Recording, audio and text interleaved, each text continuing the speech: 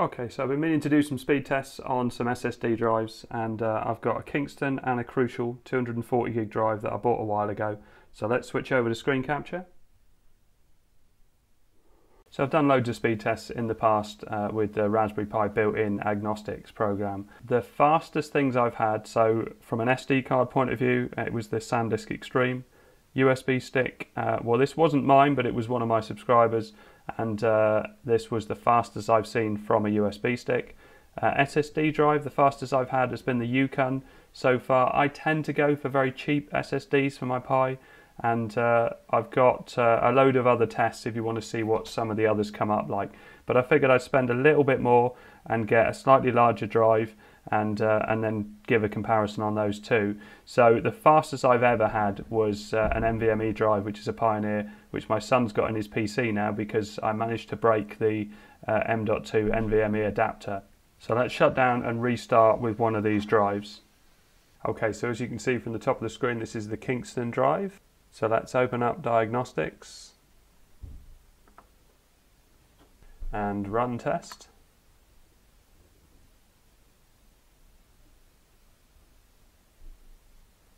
Okay, so show log. Yeah, that's pretty good. So 313. So where does that come in against my Yukon SSD drive? So yeah, it's faster. So the Yukon was 225,986. The Kingston is 313,569. The random write speed is slower though, which is interesting, but the random read speed is faster. And if we compare it to the M.2 drive, the sequential write speed is actually quite close. But the random write speed and the random read speed is definitely lower. So pretty good. Let's put that in that document. I usually run it a couple more times just to see if it gives a faster speed. So three in total I generally do. And let's see if we can get better than that. Because it does vary. 310, 11. So that's slightly slower but faster on the random read speed. And let's do one more. So 315, faster on the sequential write speed.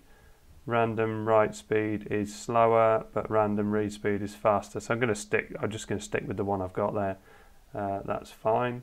So let's save that and boot up with the Crucial drive. Okay, so I'm now on the Crucial drive. Let's do exactly the same test again.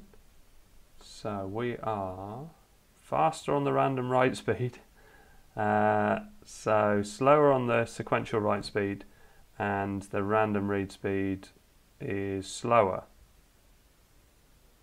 So it's hard to know if that would be better or not really. It's which bit is the real crucial bit. Now I always think that sequential write speed is less important, and I think the random write speed and the random read speed is the most important of all of it. Right, so let's copy that into that document.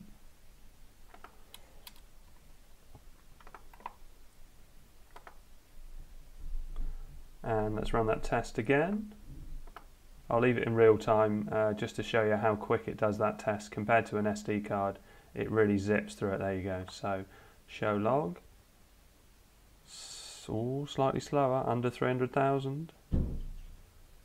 So, but the random read speed is faster. I think I'll just stick with that same test I had before and reset and do one more. Okay, so 303, slightly faster. Random write speed wasn't as good on that test, and the random read speed was better. So hard to know what to do. I think I'm going to put that one in. Although the random write speed was very good. No, let's put that one in because I think the read speed is very important.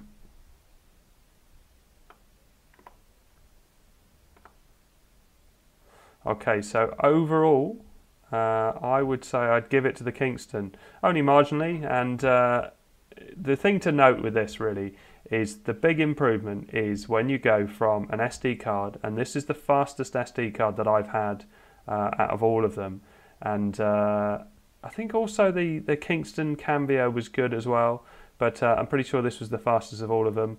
But when you see it compared to even a cheap SSD, the cheap SSD is way faster. So I would say SSD is probably the way to go for performance for money, and also the availability of SSD drives, and also the cable that I'm using, the ordinary USB SATA cable, which supports UASP, which is the faster standard, is also good value for money as well. So really, I mean, when you look at the random write speed, look, it's faster on the UCAN.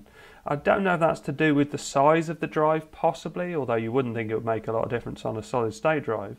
But yeah, both of them are giving good scores, and not blisteringly fast compared to the UCAN, but better. So I'll put Amazon affiliate links to all of these drives in the description if you're interested in buying them. So I paid $25.99 for the Kingston, which was a good deal.